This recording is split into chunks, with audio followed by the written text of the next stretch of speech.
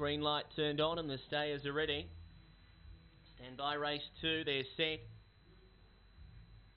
And away, Romanova midfield to go, out fast Lorenza, crossing over to lead by 3 lengths to Riley Allen, going up to third Zipping Keeley, and they're followed wide out by Blue Hazard. Now the favourite Romanova got checked back to second last and Velocity Karina last, so a lap to go.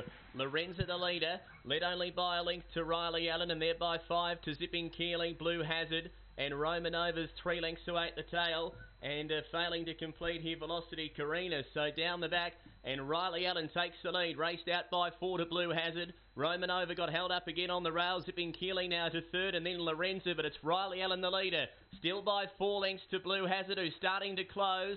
Riley Allen all out of fuel, but clear up the straight, and Riley Allen won it by a length and a half. Blue Hazard, third Zipping Keeley, and then Romanova. A long break back to Lorenza, and Velocity Karina's failed to complete the course. 43 and 77 the run.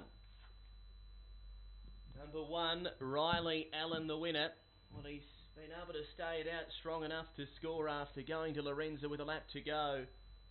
And he's been able to race clear and win this. Number 1 first for Corey Grenfell and Janice Wheeler. Bella Infrared, Erica Allen.